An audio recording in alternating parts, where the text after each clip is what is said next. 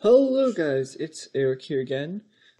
In this video, I'll be going over a super simple FPS mod. So what we're going to do is make a new class, just like every mod. We're going to just call this mod FPS. We're going to say extends mod draggable. And it just implement the other methods. Then we're going to say private screen position. For the width, I'm going to return font.getHeight for now. Or not for the width, sorry, for the height. Oops, wrong one. For the height, it's going to be the font height.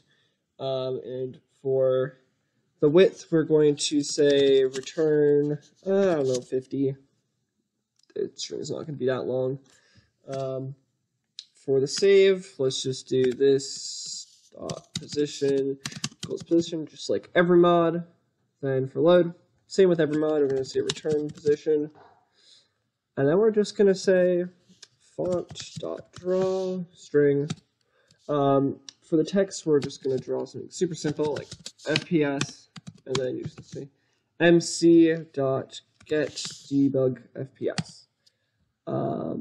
If you're on 1.7.10 or lower, this method will not exist, but you just need to basically create this. Just go into Minecraft.java, write this line right here, you should be fine. So, and then for the x and y, we're just going to do pose.getAbsoluteX, pose.getAbsoluteY. Color, we'll just make white. And all we need to do now is just go into our mod instance, and we're going to say private static mod FPS. Just copy this. Say mod FPS equals new mod FPS. And now we should be able to run our client, and we should see that we have an FPS counter now. So once this decides to launch, go single player or development world, and there we go. We'll move these out of the way. We've got a simple FPS counter.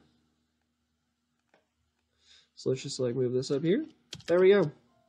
It's going to be the same as our F3 menu.